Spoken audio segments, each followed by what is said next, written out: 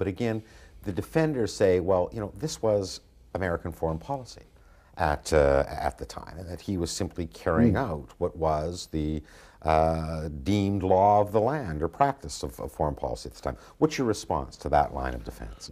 It's been found beyond doubt by minute investigation in Washington that nobody in Congress, which has the power of the purse in these matters and the power to decide, ever knew that the National Security Advisor of President Nixon, Henry Kissinger, had evolved a plan to murder the head of the General Staff in a democratic country, not contiguous to but neighboring the United States, a democracy with which the United States was not at war. No one was ever told of that plan. We know of no authorization for Kissinger to have carried it out. Let alone the bombing of Cambodia. The bombing of Cambodia was likewise concealed from Congress. It's flattering to the American people. They have to be lied to so much, I sometimes think. And within the administration, since you argue for an indictment of the administration in general, which might be fair, it should be said that the Secretaries of Defense and State, respectively Melvin Laird and William Rogers, were both very much opposed to the invasion of Cambodia as a violation of neutrality and of international law, and also as of a misreading of what the real causes of the war in Vietnam were. The idea that if only we could clean up a sanctuary or two across the border, the rebellion in South Vietnam would dry up, seemed to them a fantasy.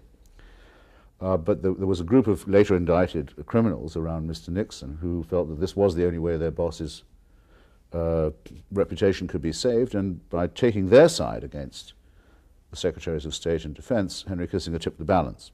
What about the old argument of moral equivalency, that these are just part and parcel of practices of the Cold War, and that what the communists were doing was every bit as awful and required a counterbalance?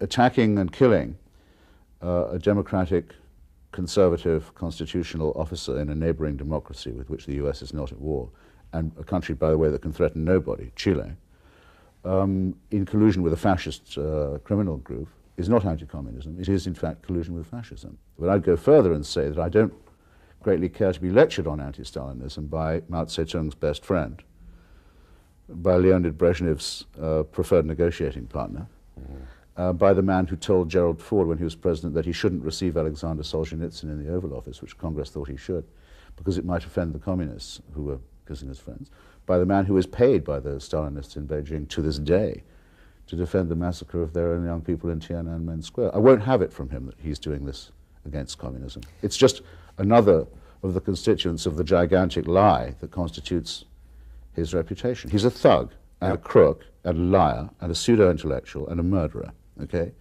All of those things are factually verifiable. Factually verifiable. That he is an anti-communist is a speculation that he likes to encourage.